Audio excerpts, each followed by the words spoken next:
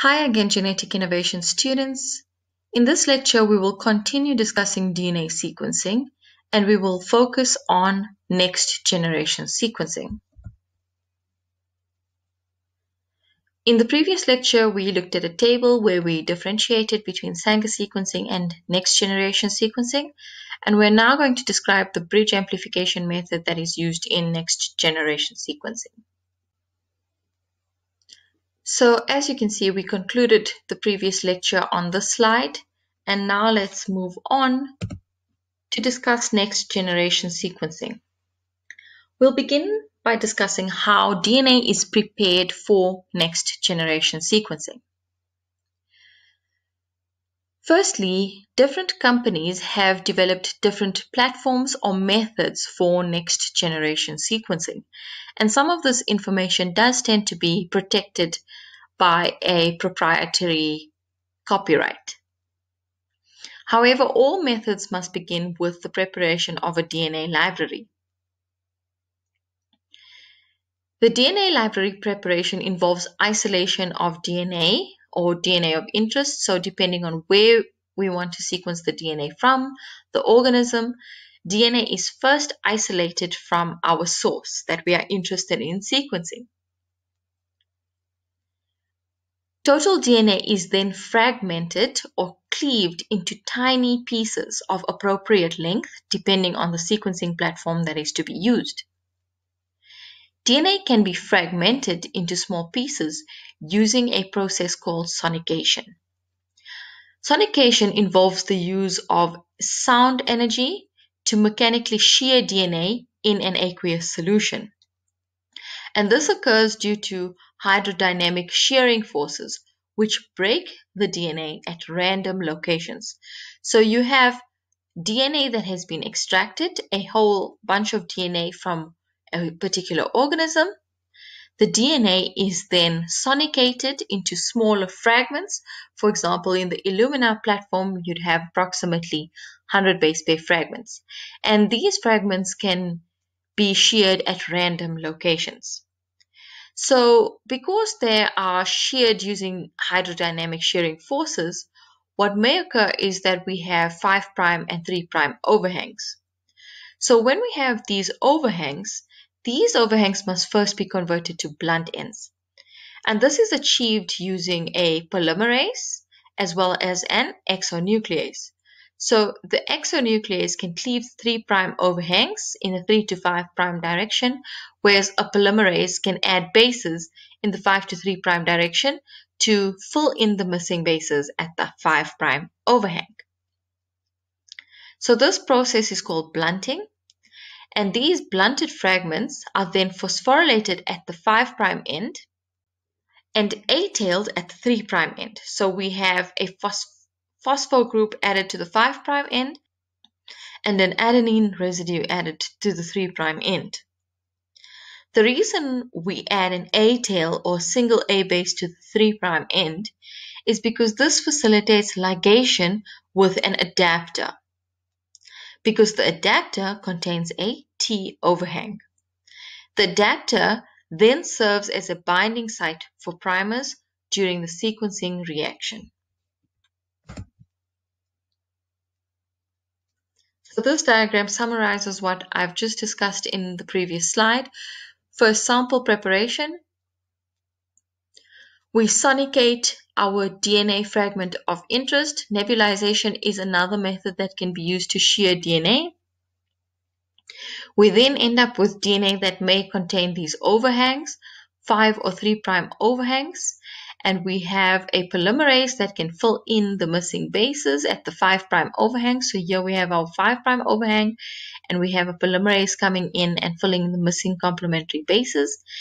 Or we have an exonuclease that will cleave the 3' overhangs. So what happens is we end up with these blunt ends. These blunted fragments are then phosphorylated at the 5' end, and an A residue is added to the 3' end. And here we have our oligonucleotide. So this is a Y-shaped oligonucleotide. And the reason they are Y-shaped is because they have some region of complementarity here, whereas these two ends are no longer complementary. So the Y oligonucleotides contain one short region that is complementary to each other, and the remaining parts are not complementary to each other. And then we have a T overhang here, and those T overhangs, the 3' T overhangs, can bind to the A overhang.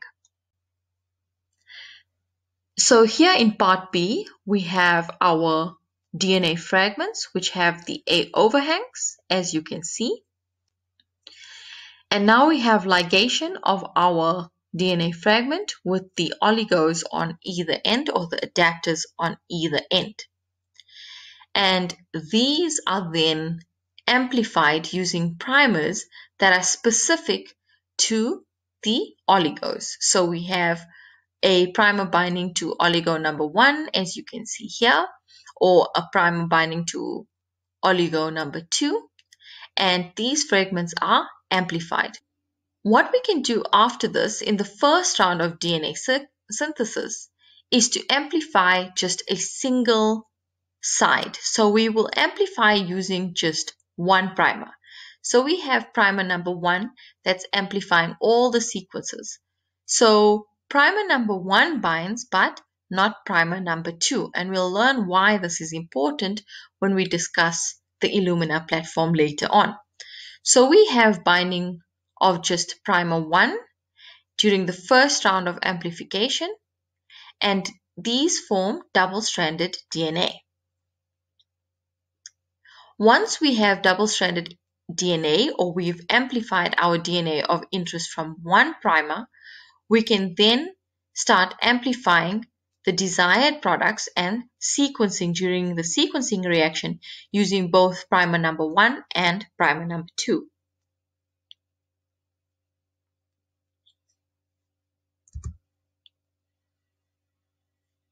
So let's just discuss this process again. Once the oligonucleotides are ligated to the ends of each fragment, the fragments are amplified. There are two methods that can be used to amplify the DNA fragment. So the first step is amplification of the DNA fragments. So when we talk about amplification of DNA fragments, we also call this cluster generation, because each of the various DNA fragments that have been ligated to an adapter are amplified. There are two methods that are used for amplification. The first is emulsion PCR. Emulsion PCR is a technique that was first developed by Applied Biosystems in their ABI solid platform for DNA sequencing. Emulsion PCR involves separation of the DNA fragments in a mixture of oil and water. So a mixture of oil and water can be called an emulsion. An aqueous solution that contains the PCR master mix, DNTPs, and DNA are all mixed. So the aqueous solution is the solution in water, and this whole solution is mixed with the oil.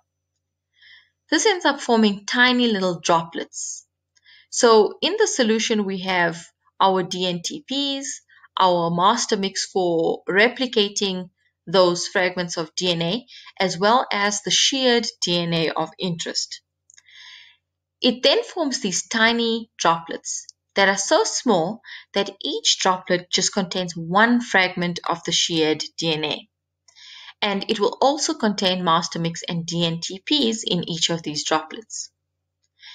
These droplets, each containing one DNA fragment, can then be amplified. So each DNA fragment that's present in that droplet is then amplified in a microreactor. Now, as I mentioned, we'll be focusing on the bridge amplification method. The second method for amplification of a DNA fragment is bridge amplification, and this method is used by the Illumina sequencing platform. The Illumina sequencing platform involves a two-dimensional PCR of DNA fragments, and these DNA fragments are separated and bound to a glass slide which is contained within a flow cell. Now let's discuss how bridge amplification works in some more detail. Now, as I mentioned before, these forked adapters are ligated to our DNA fragments of interest. And let's look at how this is used in the Illumina platform. So this part here represents the Illumina flow cell. And the Illumina flow cell contains two types of single-stranded oligonucleotides. So these single-stranded oligos are represented by these red bars and these blue bars. And these oligos, or these single-stranded DNA oligos, are tethered or bound to the flow cell at their 5' ends by a short flexible linker, which is shown here in black. So each of these linkers can bind to the adapters that were fixed to the ends of the DNA fragments. So here we have 4 different DNA fragments, and they each have an adapter, and depending on whether it was adapter number 1 or adapter number 2, it will bind to one of these linkers. So let's discuss this flow cell in some more detail. As you can see, we have a flow cell here. Now, the DNA fragments that are to be sequenced are passed through this flow cell at a very low concentration.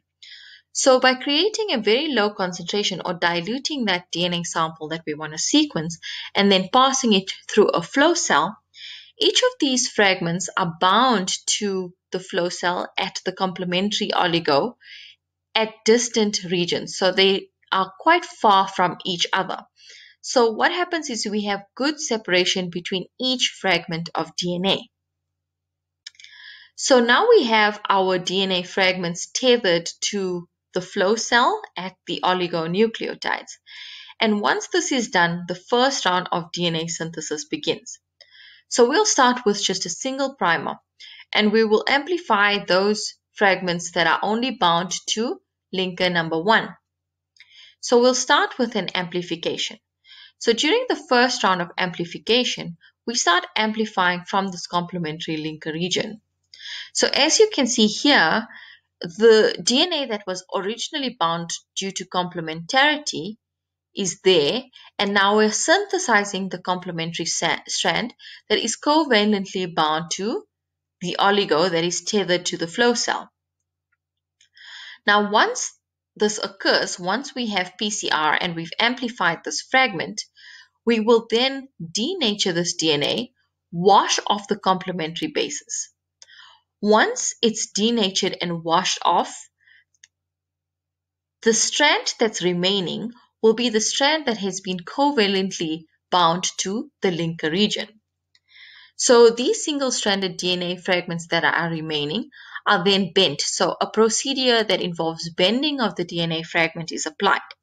So now what happens is that DNA, because this is single-stranded DNA, that is complementary to primer number 2 or oligo number 2 shown in blue, will then bend over and bind to the corresponding fragment or oligonucleotide. DNA is then amplified using primer number 2. So now we can see amplification going in the opposite direction from primer number 2. Following this, DNA is denatured again. And now what we have is that same DNA fragment, or 2 copies of that DNA fragment, very closely associated to each other. And this whole procedure can be repeated now using both primers. And successive rounds of denaturation and amplification leads to multiple different copies of the same DNA fragment located at one specific region on this flow cell. So if we go to part C of this diagram here, we can see where sequence number 1, 2, and 3, and 4 were originally located on the flow cell. Through these successive rounds of DNA synthesis denaturation, we now have multiple clusters of the exact same DNA fragment located or clustered at specific regions on this flow cell, because as they bend and amplify, they will bind to the oligos that are very closely located, because these DNA fragments are very short in length. And so what happens is we have these clusters of DNA fragments.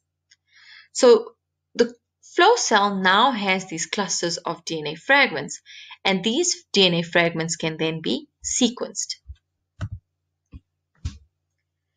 So the sequencing reaction occurs in a similar way to Sanger sequencing.